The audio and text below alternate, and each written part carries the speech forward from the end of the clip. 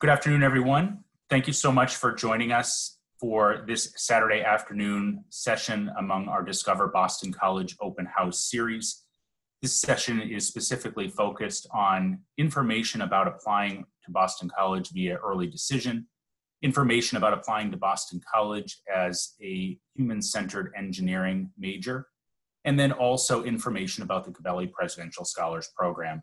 My name is Grant Goslin. I serve as Director of Undergraduate Admission, and on behalf of our entire staff, I welcome you here this afternoon. I hope that this information is helpful to all of you. You'll note at the bottom of your screen a question and answer chat feature. I would ask you to please feel free to forward any questions that you might have that are relevant to these specific topics today in that chat box, in that Q&A box. We're going to reserve the first portion of this presentation to talk a little bit about early decision and human-centered engineering. So if you have questions at this point relevant specifically to those areas, please do put them in the chat. I have colleagues behind the scenes that will be addressing those in real time. Then we're going to invite a colleague of mine, Susan Migliarese, one of our associate directors here, and a panel of 4 undergraduate Boston College students who are members of the Gabelli Presidential Scholars Program. And we've invited them here today to talk a bit about their experiences in the program and to answer questions from the audience. So when we move to that portion of the presentation, I would invite you to please put forward any questions that you might have specifically of our student panelists.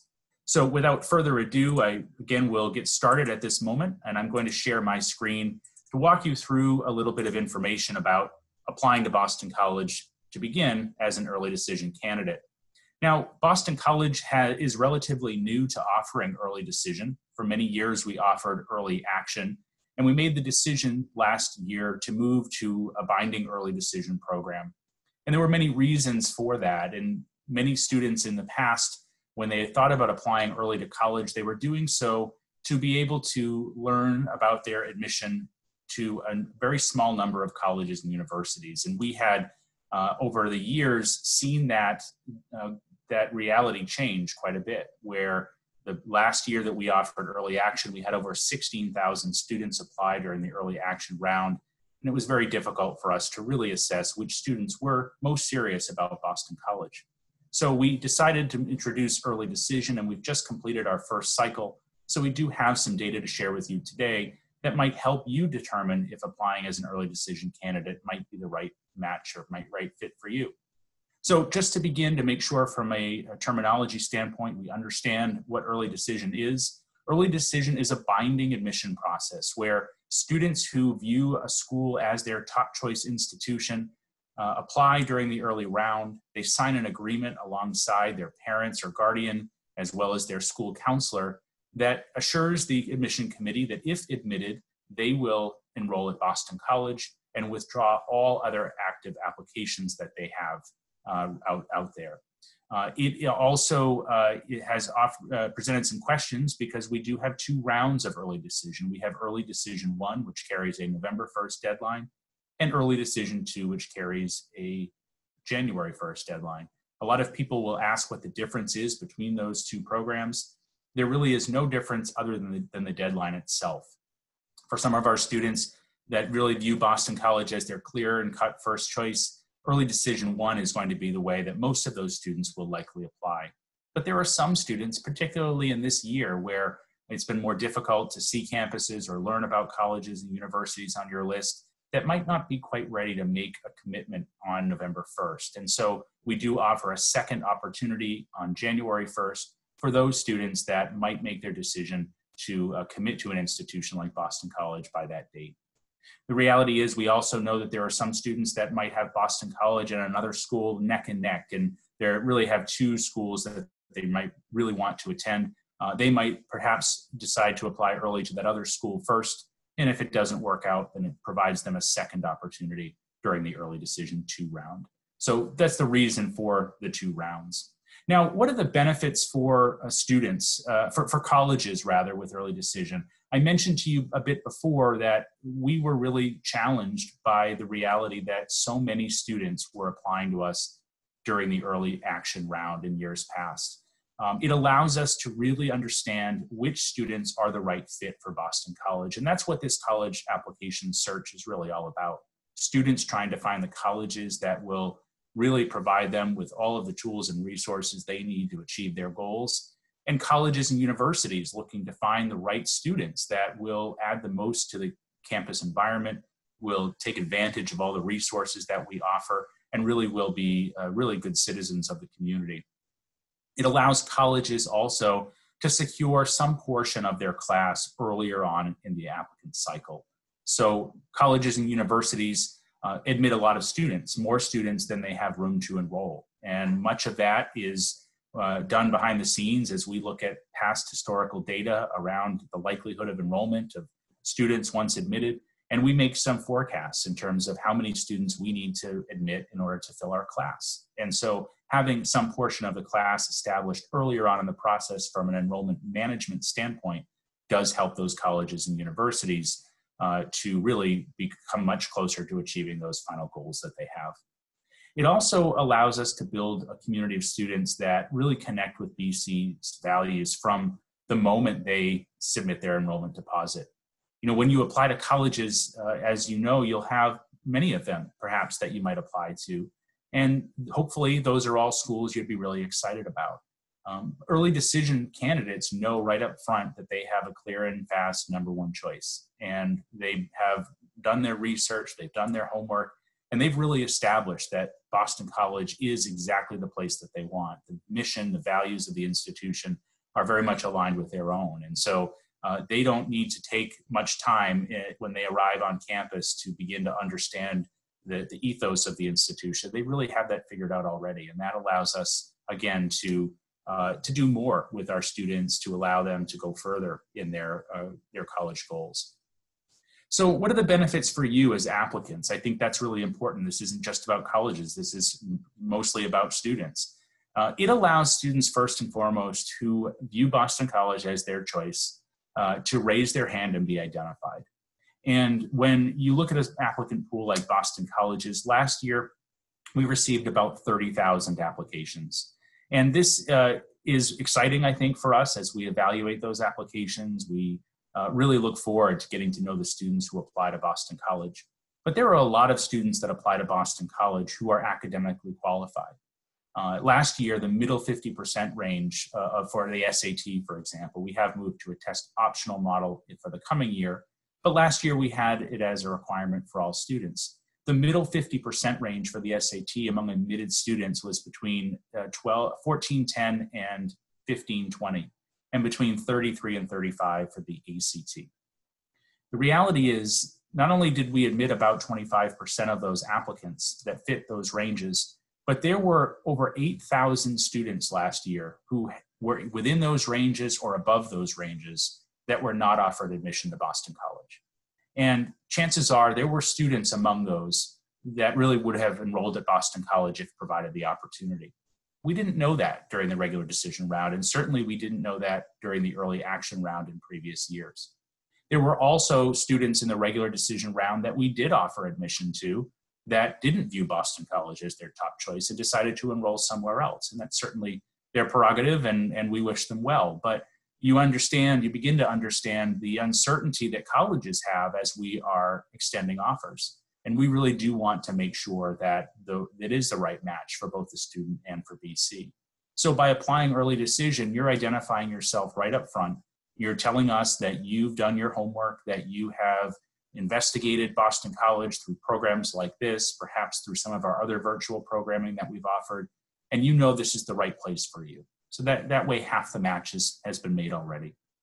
It also increases your chances of admission at top college, and I'm going to spend some time in a moment showing you a little bit about what our applicant pool looked like to help demonstrate that fact.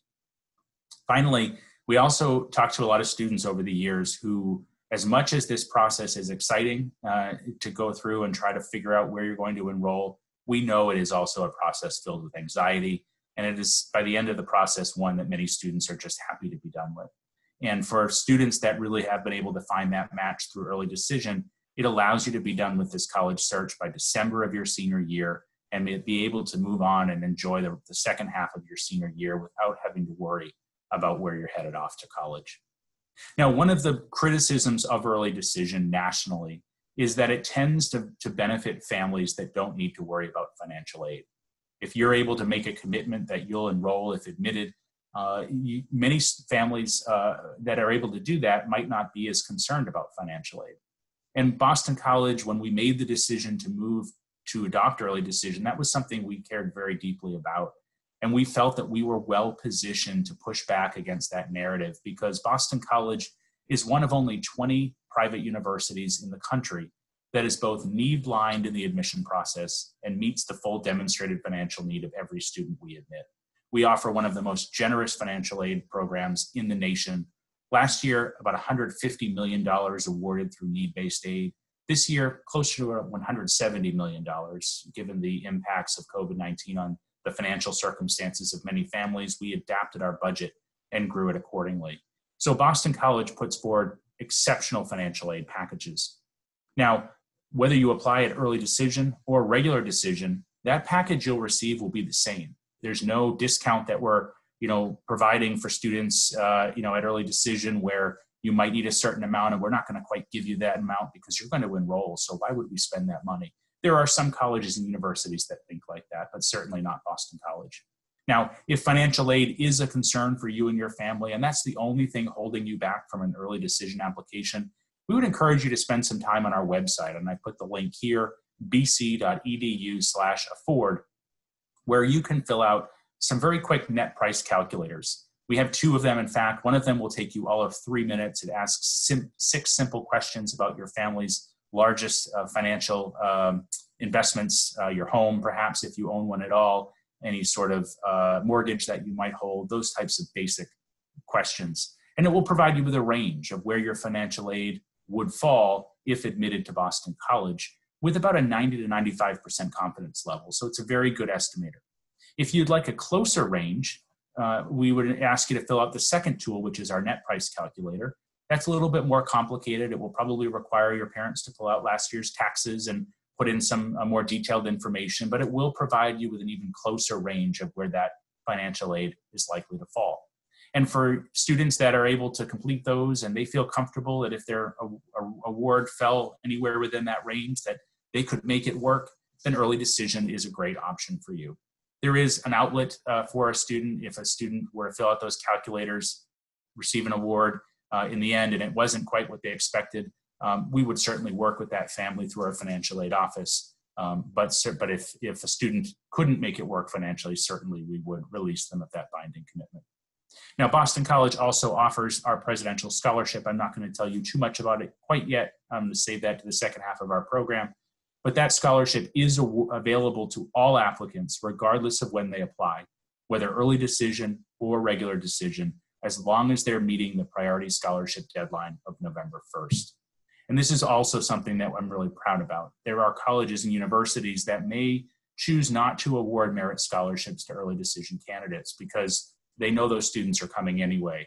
That's not our philosophy at Boston College. We certainly make this scholarship available to early decision candidates, and you'll have the opportunity to meet one of those students in just a few moments. Now, I did mention a little bit earlier about the admit rate and how there can be a benefit to students in terms of admission if early decision is part of your plans. Last year, as you see, we received about 2,700 early decision applications, and that's a combination from early decision 1 and early decision 2. There were about 1,700 applications at early decision 1 and about 1,000 applications at early decision 2. But the admit rate was almost identical in both of them, about 37% combined, and about 40% of the class came from those 2,700 applications. So again, it really allowed us to see students that had all the same academic qualifications. There was no degradation in quality of their applicants. They were strong students academically. They were engaged in their communities, all the things that we seek during our process.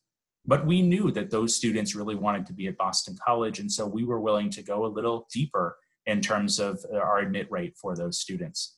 You see almost 10 times as many applications during the regular decision round, almost 27,000 applications for that pool. Our admit rate, about 24%. Before we admitted any students on the waiting list, it was about 22%. So a pretty wide range from the early decision rate to the regular decision rate. We did fill a little more than half of the class during the regular decision process, but by doing the math, you can see from a proportion of applications, a larger proportion came from that early decision pool relative to the number of applications. So just gives you a sense, again, that if Boston College is where you want to be or among your top choices and you're trying to split hairs about which one you might elect as your top choice school, just know that there can be a benefit in terms of the admit rate there. To remind you again, our deadlines for admission to Boston College: November 1st for early decision 1, January 1st for early decision 2 or regular decision, and all students who submit their applications by November 1st are eligible for presidential scholarship consideration. There's no separate application required to be eligible for that merit scholarship. Let me now move gears just very quickly to talk a little bit about human-centered engineering at Boston College.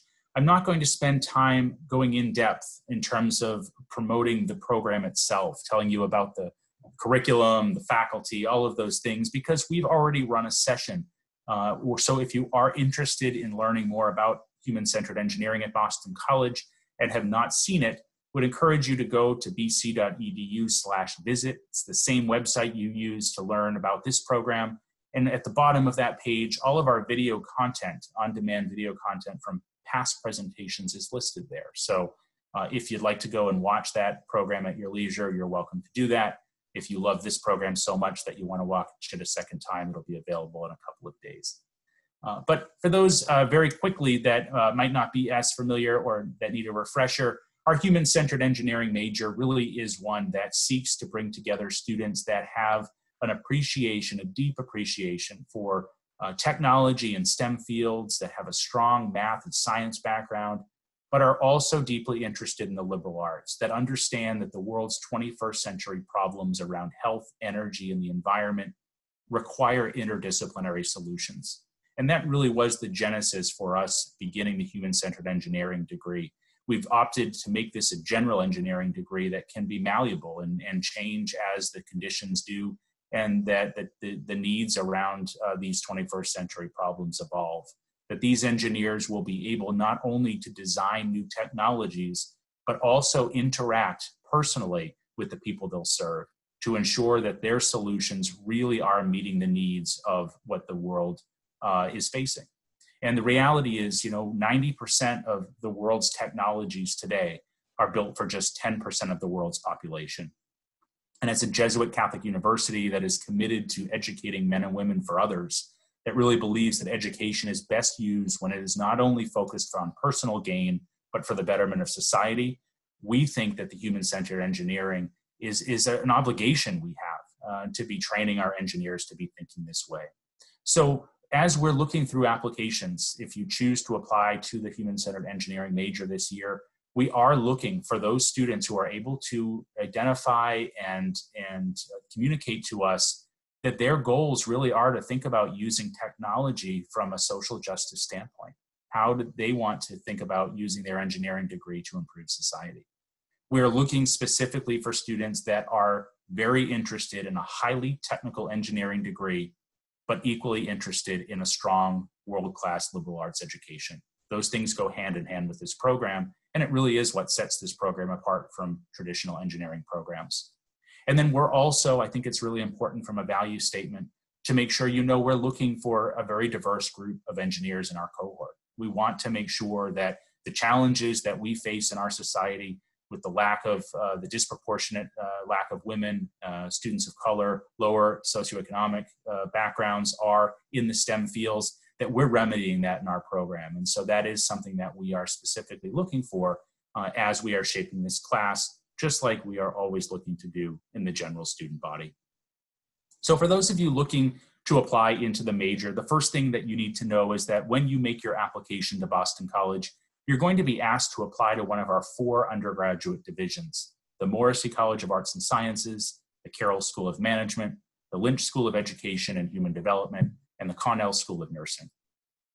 Students applying to the human-centered engineering major should apply directly into the Morrissey College because that is where it's located. Now, as we are beginning this program, this is the very first year we're offering human-centered engineering. We imagine there will be two types of applicants to this major. There will be those students that absolutely are convinced that they will study engineering in college. And so if not admitted into the human-centered engineering major at BC, those students are likely not interested in other majors. They're going to simply go to another engineering school to which they've been admitted.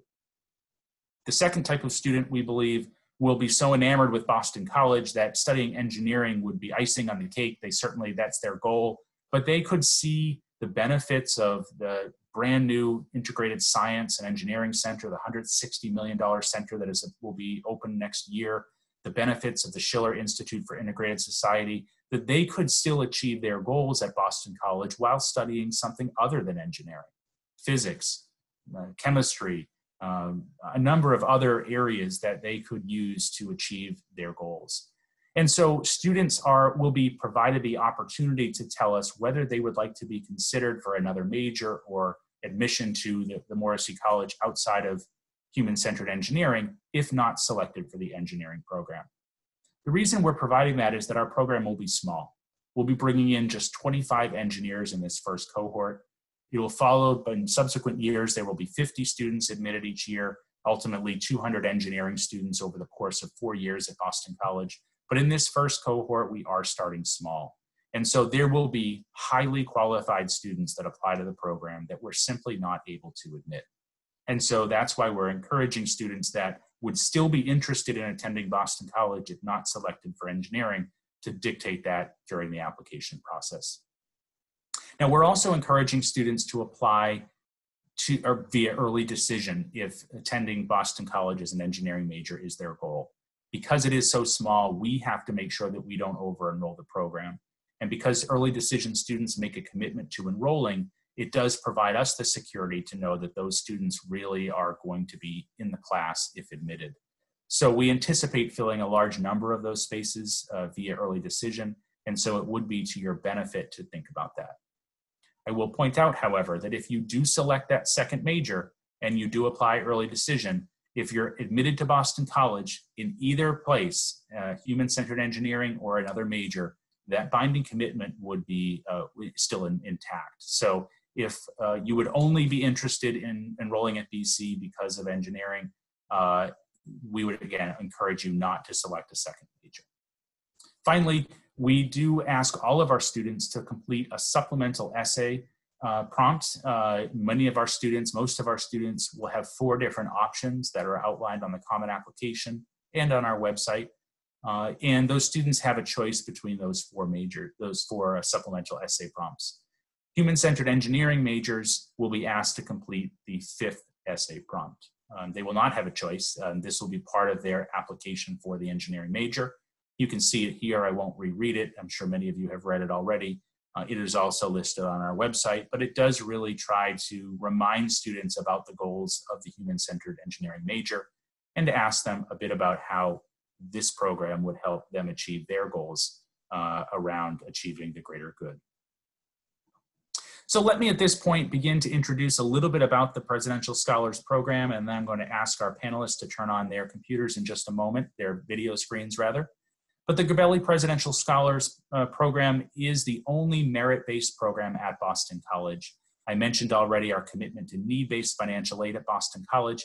Because we're awarding over $150 million a year, there is really not a lot of money left over for merit scholarships, but we do really commit quite well to the programs that we do offer.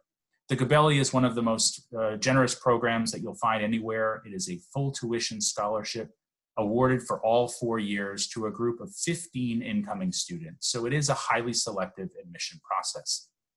Students, as I mentioned earlier, do need to apply by that November 1st deadline. Last year, we had about 8,000 students that did that, and those students' applications were evaluated by our admission committee in the months of November and December, and we then invited about 50 finalists to interview for that scholarship, from which we enrolled each year a class of about 15 scholars. So that's generally the process that students go through, but the program benefits are extraordinary. Not only is it a full tuition scholarship, that could increase if you have financial need beyond that level.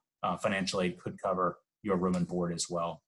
But it's also a program, and it's a program that is sustained over the course of the 4 years that challenges students to come together on a regular basis throughout each semester, engaging in lecture series and dialogue about different speakers that they're hearing.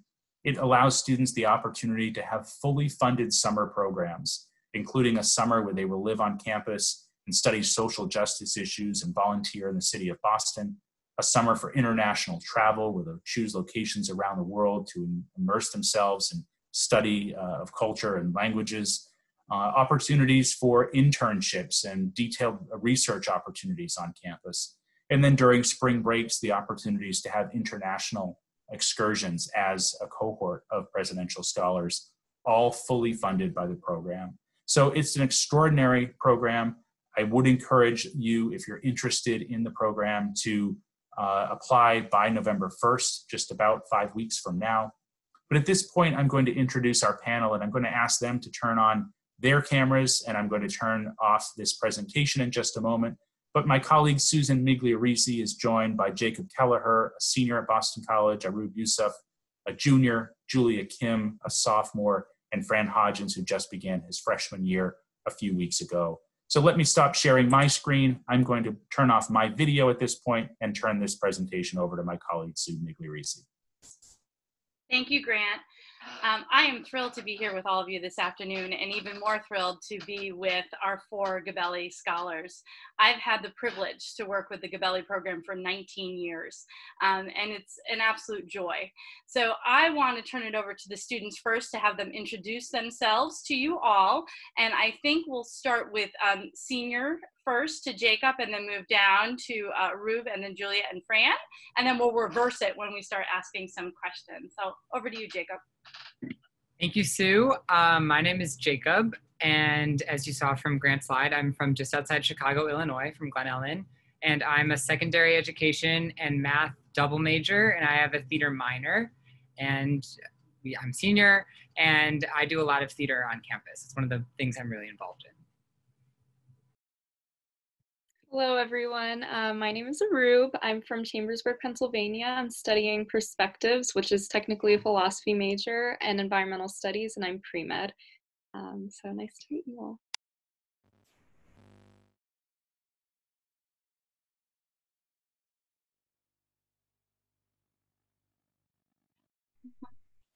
We're having a little technical difficulty.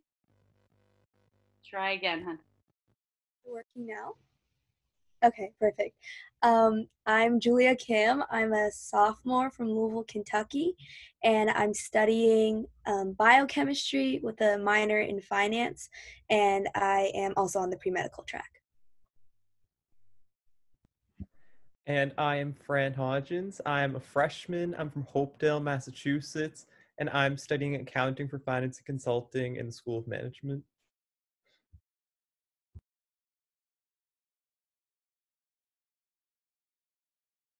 Thanks, everybody. Fran, I just wanted to start with you because you're probably closest to the admission process versus everyone else. Can you talk a little bit about why you decided to apply to BC? And you did apply through early decision. So can you talk through that process for you and how you ended up doing that? Yeah, absolutely. So BC was a college that was pretty familiar to me. I mean, not super familiar in that I pretty much knew Alumni Stadium and Gaston Hall, but I went to a few tailgates, etc., and I really decided I wanted to take a closer look. I did Eagle for a day, and I really just connected with the students on campus. I found everyone kind of really highly motivated. They cared for each other instead of, it wasn't the like hyper competitive culture you might see elsewhere. And so I was going through the application process, and I was thinking, if I got in anywhere else, would I still go to BC? And at the end of the day, I was kind of like, yeah, I think I would. I mean, I really loved the campus culture. I've seen excellent outcomes from BC. So I got really excited about it. I said, you know what? I'm going to know where I'm going to go to college by Christmas, hopefully. And that was kind of my process for ED. Thank you, Jacob. Once a student applies by that November 1 deadline, as Grant mentioned, we then in our office kind of call out a group that we discuss in committee. And then we make it a little bit smaller and invite those students to interview for the scholarship. And it's a pretty intense process, the selection process.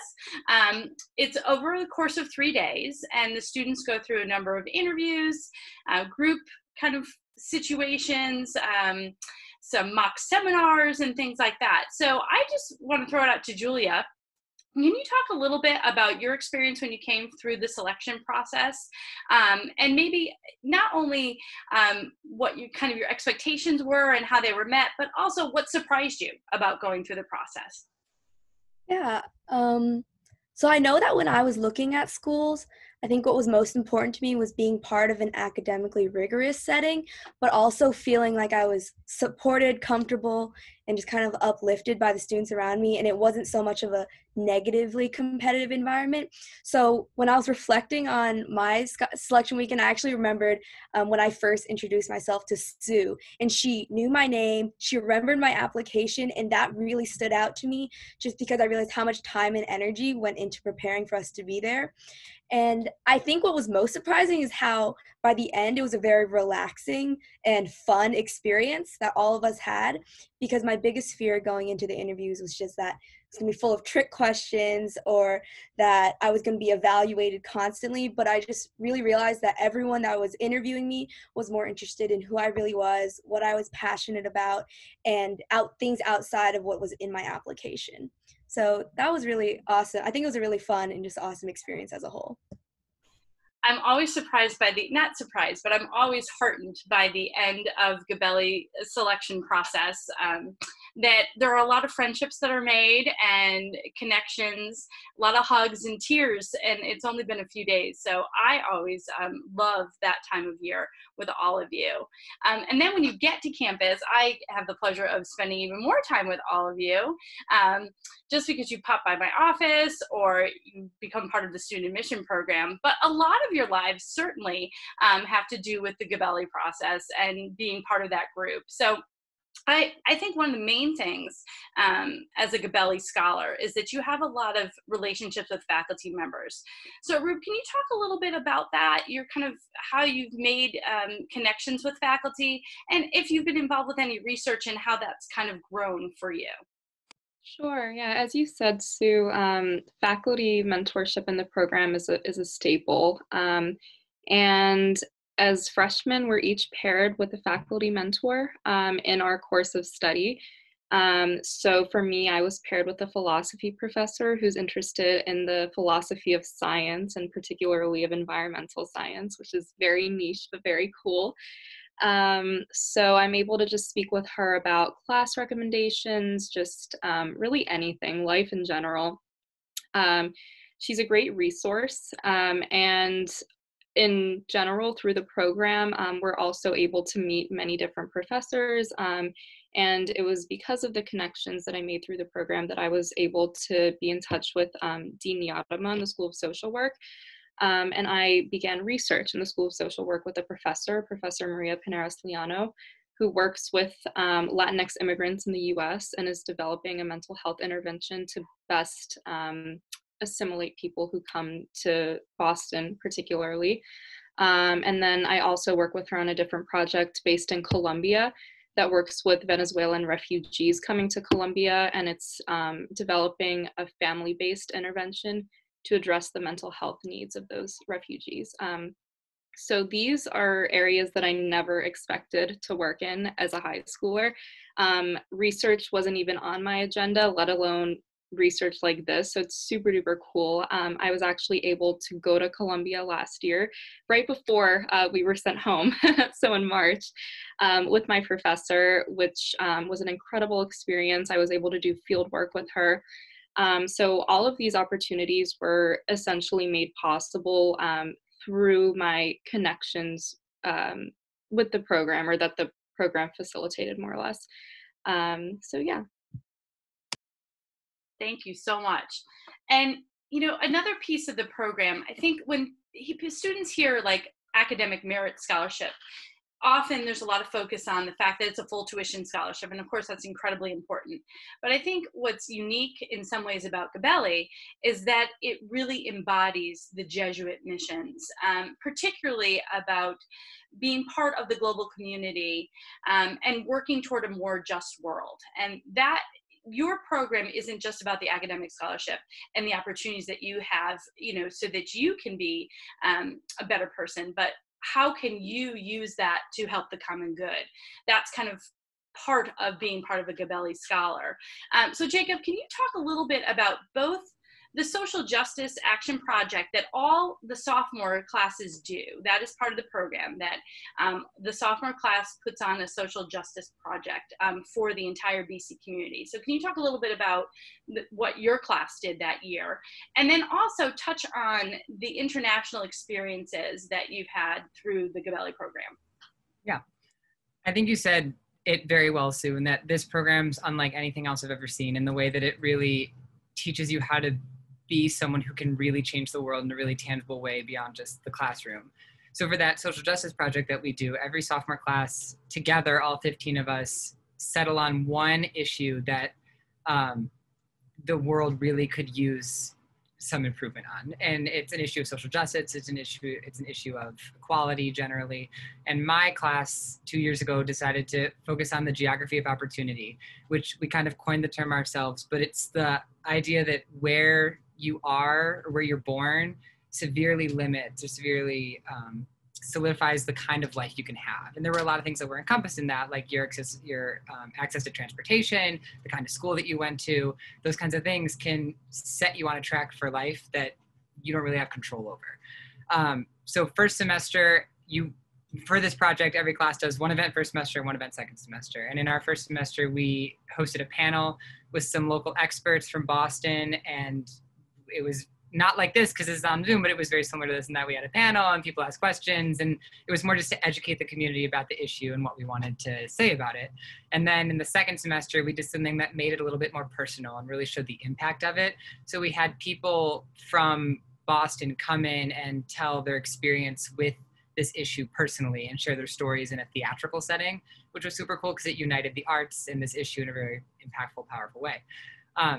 But just this concept of having to do that project and get really acquainted with such an important issue on a very personal level and then create something tangible out of it that the whole community here at BC can benefit from is so unique and so great. And working on a team on that, it's unlike anything I've ever been a part of, which was really exciting. But then even beyond that, we have these international experiences where we go to Italy and Costa Rica and to the Middle East for sure. And then you also get to go to your choice of location for a summer.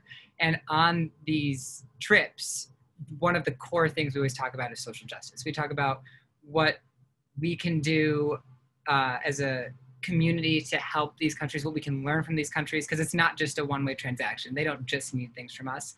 And a lot of times when you travel, you do a lot of touristy things, which is really fun.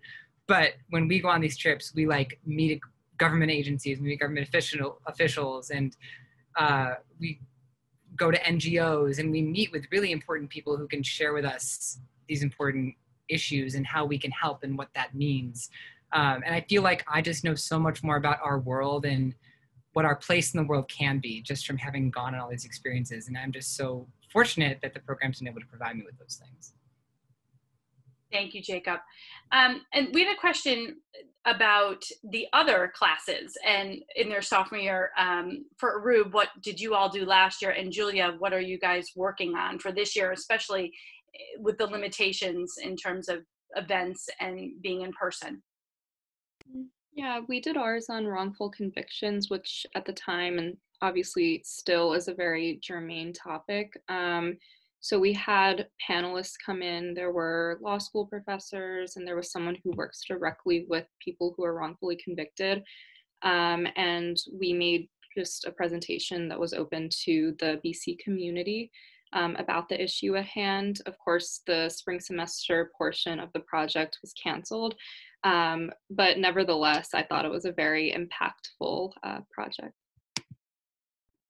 And this year, we're actually doing a project on racial disparities in the United States healthcare system as exposed by COVID-19.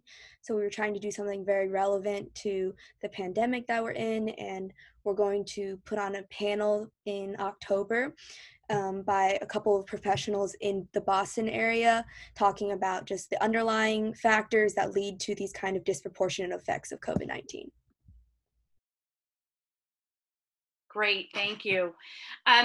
We also had some questions from the chat. The students were kind of wondering, what about you in high school that you think made you interesting to those of us in the admission office? What about the extracurriculars or things that you did that possibly led us to look at you as a Gabelli Scholar candidates? I don't Go ahead, Jacob. Please, Aru. Okay. I was going to say, I don't think there was one particular thing that stood out. And that being said, I think it's important for seniors who are applying to keep in mind that you shouldn't cater the activities that you want to get involved with to the scholarship and to your application. So some of the things I did in high school, I was very involved in environmental lobbying. I worked a lot with my local representatives in those aspects of government. I was involved in student government. I did a lot with Rotary Club. I did a lot of community service and animal shelters, the hospital. Yeah, just a bunch of things all over. So I definitely wasn't like super focused in one area.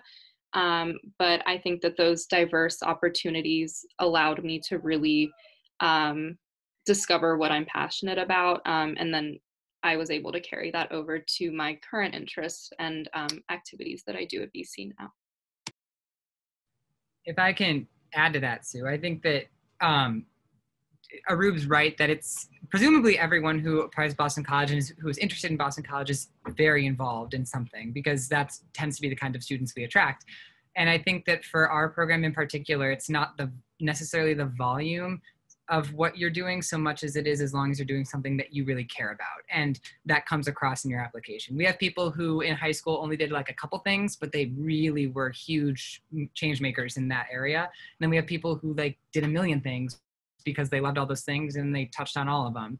But I think that one of the most crucial parts of the application is your essay and the ability that you have to communicate, for the program especially, to communicate that you want to be someone to change the world. And it doesn't have to be in a super stereotypical way where you like want to be president or you're going to work with Doctors Without Borders. Like I told them day one, I said, I just want to be a teacher. That's all I ever want to do. They're like, do you want to go into policy? I said, no, I just want to be a teacher.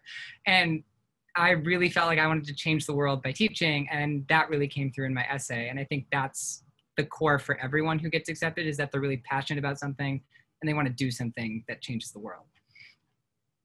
I have to say, as a reader of applications generally, and this may not help the audience at all, but my hair stands on end when I'm reading the application and I get really excited. I say, I really, really, really want to meet this student because they have interests and passions that are truly authentic and that don't feel programmed, but feel like that they are coming from them. And that's what I love and get excited to bring to the table at committee. And then when the student gets to campus, get to see it in action in person. So we have a couple questions in chat that are asking about with these international trips, where do you guys go? So the ones that are standard that you go during the breaks, and then some examples of you or your classmates when you've done your language placement summer, and then also kind of like internships if anybody did anything abroad or research abroad.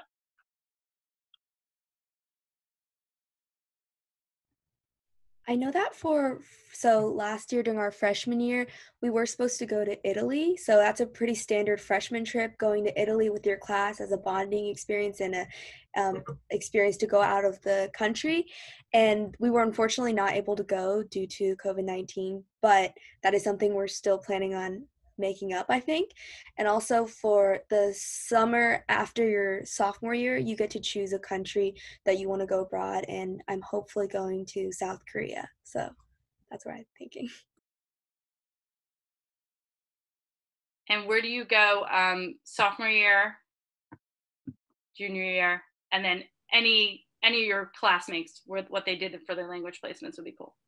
Sophomore year, we always used to go to Nicaragua, and then due to the recent political unrest, we switched to Costa Rica. And then the Middle East trip was very recently added, like 2 or 3 years ago. And the first year they went to, oh, help me, Sue, was it? Jordan. Where? Jordan. There was Jordan. We were supposed to go to Kuwait last May, and we didn't go to Kuwait. COVID kind of made a mess of some of the international stuff, but that's generally the plan. When there's no COVID, that's where you're headed. You go to Europe the first year, Latin America the second year, the Middle East the third year. And then my sophomore summer, I went to Peru, and I worked with children at a daycare for 8 weeks, which was super fun. And there were people who went to Mexico. Someone was in France. People go anywhere where they can find something for themselves to do for 8 weeks. You're able to go as long as you can propose it to the program. Yeah, I just want to follow up with what Jacob said. That was a question I had when I was applying, actually, was like, for that sophomore summer, like, do they kind of push you into a certain country and say, like, yeah, it's anywhere in the world, wink, wink. Like, no, it really is just like anywhere you can make a case for, you can go, which is really, really cool. So there's a great question that came through chat. Do you feel as if you're still able to participate in other activities outside of the Gabelli program? Definitely. In terms of weekly commitments, we only have one meeting per week from 7 to 8 on Tuesdays. Besides that, the program is really just a community for us to speak with one another, share ideas, form connections. But beyond that, we're really just normal students. We go to class with everyone else. We do extracurriculars with everyone else. It's not like we, congregate and migrate together. We're really just dispersed in the VC community. So yes, we're all involved in lots of different things throughout the community.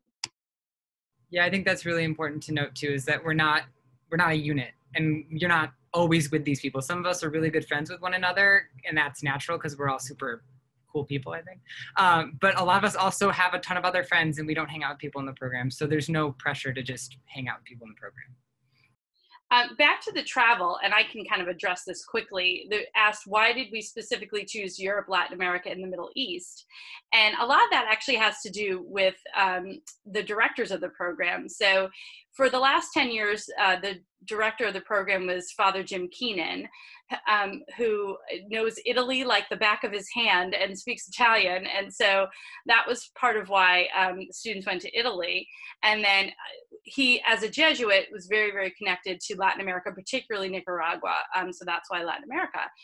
In the last couple of years, Jim added a co-director to the program, Professor Kathy Bailey, whose expertise is in the Middle East.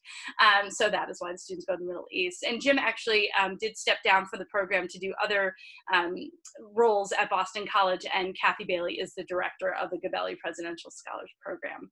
But we just had a really cool question pop in that is, if you could be president for only one day, what would be your top priority in your agenda? So, I mean, it says president. You could be president of anything. U.S., BC, another country. Give me your, each of you can jump in on that. What would your top priority be? I don't know if you all saw the clock. I think Washington Post posted it, but there's a clock that's basically ticking that's showing the number of years that we have until the Earth basically goes into disaster mode through various natural disasters. So my top priority would definitely be different environmental causes. I think that clean water is a fundamental right. And so many people in the US still don't have it, let alone abroad in the world. So definitely something in that realm. If I were president of the US, I'd say that I would definitely, first thing on the agenda would be increasing funding for K-12 public schools. I went to a public high school, and I think that there's a lot of work that could be done there to do some pretty cool things with just a little bit more money. I'm going to echo Fran because I'm a teacher, and I also think that my first priority would be education. But in addition to funding, which I think we, of course, need more funding, I think the structure surrounding our public education system needs a lot of revamping. And even independent of partisan politics at all, there's just a lot of disorganization, and it needs to be straightened out. And I think that the public education system has a lot of potential, and it's just not being used to that full potential. I'm not really sure. But I think more sort of echoing what Arub was saying about just like climate change and environment in general, and also more specifically related to the environment, things related to environmental racism and race issues, which I consider to be a public health crisis. So anything addressing those situations that are being exacerbated by our current pandemic. Thanks, guys. I'm just going to throw it to a different aspect of the GPSP.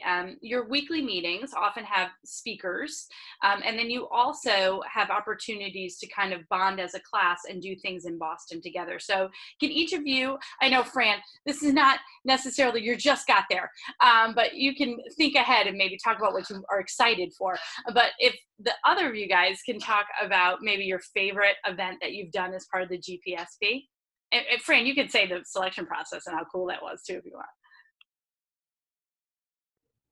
Last year, I think Jacob came with us, but we went to an escape room as a class, and we split into 2 groups, and it was so much fun. It was our first like big bonding experience, and yeah, I think the program, my favorite part of it is just making closer friends with the people in the program. I'm actually rooming with one of the other girls in our in my grade, and right next door is another kid in our grade. So I mean, you get very close with the people, and the activities we do like help you get closer.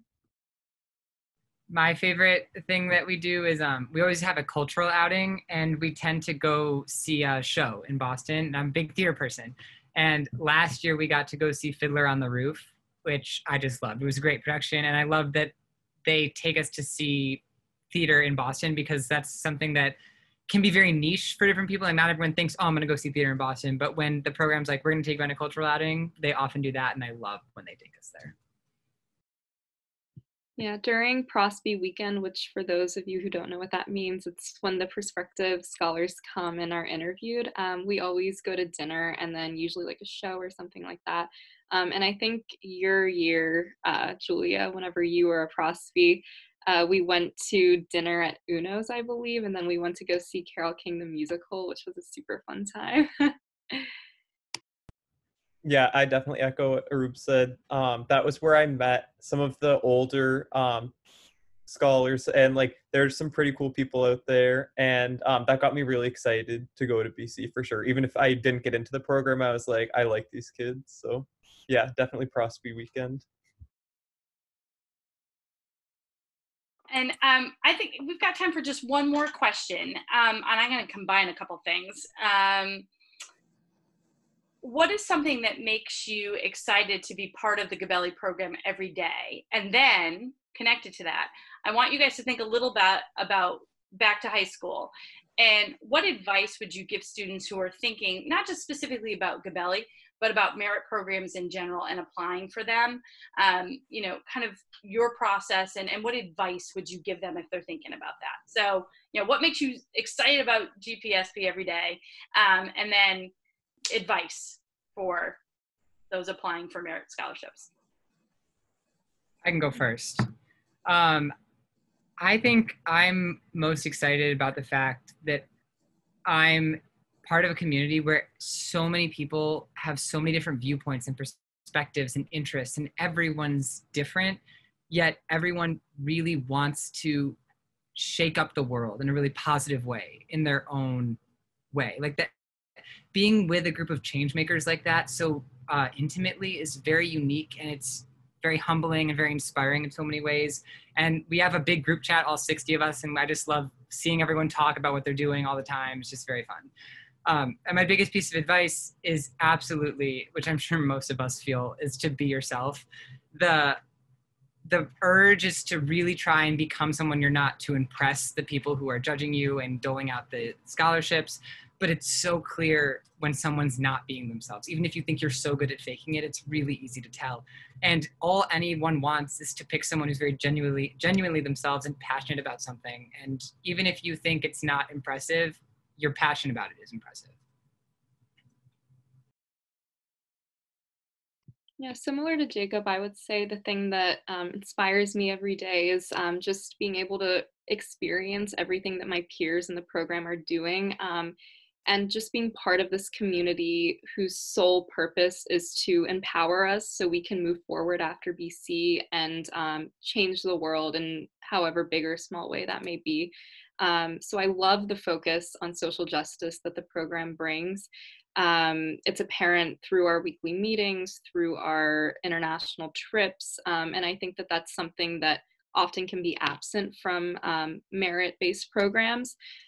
So I think just being with such smart people coupled with the focus on volunteer service, social justice is super duper inspiring. And then I would say, in terms of advice, just continue doing what you're passionate about. Don't change for your application, like what I was saying before. And now senior year is the time to like get involved in things that maybe you haven't done previously. So just follow your heart. I would say what I'm most excited about is just kind of when you're walking on campus and then you see another P Scholar and then you're able to like wave and talk to them, even if you're not close like with them in your grade. It's just knowing that you have this community behind you no matter what, and you have these friends that like are always going to be happy for your successes and genuinely want you to succeed. And in terms of advice, not just about the Gabelli program, but in merit scholarships in general, I would say like look at all of them, go to the interview weekends, like compare all of them and genuinely just choose the one that you feel like is best for you. Because I remember coming home from this weekend, our selection weekend, and I called my parents and I said, if I get the scholarship, I'm going to BC. And that's kind of just how I made my choice. And I'm really happy about the choice I made. Yeah, I'd definitely say what Julia said. With just kind of walking around campus, even behind masks for me, you see people that you recognize and you're like, hey, that's kind of cool. Like I know an upperclassman just as a freshman, that's huge for me each day. And I would say my best advice for everyone would be to go crazy with your passion. So even if you think that it's something that no one's going to care about and you're like, oh, like this is stupid. Like if I put this on a college app, like people are going to laugh at me. Like, no, if you are really involved in it, just run with it because odds are someone else will probably find it pretty cool too. Thank you so much, everybody. It was, again, a joy for me to see all of you, even virtually. Miss you all and glad that you were here. But we're going to throw this back to Grant to wrap up our session. Thanks, everybody. Thanks, Sue. Well, allow me to join Sue and the four of you. This has really been just a really special afternoon and a really great program. So we thank you for being here. Sue, thank you so much for moderating, and thank you to all of you for the questions that you posed. I hope this has been helpful to you. I hope that you will choose to continue to engage with us. Our Discover Boston College program continues on Monday night with a whole slate of programs this coming week that are just going to be a lot of fun, talking about Boston College traditions, the Jesuit Catholic mission of Boston College, hearing from a panel of international students, some programs specific for AHANA students, our underrepresented students here at Boston College, programs for students that might be applying as a first-generation student. So there are really just some remarkable programs coming up, and we hope that they help you continue to learn about Boston College. We hope that they will help you better understand the culture at Boston College as well. So we are so grateful that you joined us this evening. We thank you for your time. We hope you have a great weekend. And if you are football fans, we hope you'll tune in at 6 o'clock as Boston College takes on Texas State tonight. It'll be a great game. We'll see you soon. Take care. Bye-bye.